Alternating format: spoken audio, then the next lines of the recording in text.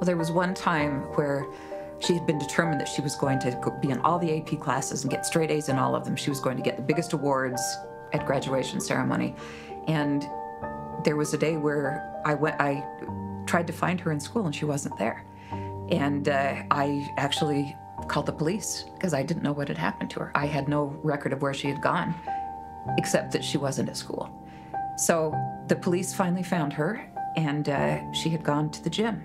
She had stood outside of that AP English class, terrified that she would not be able to do it, and finally went to the gym.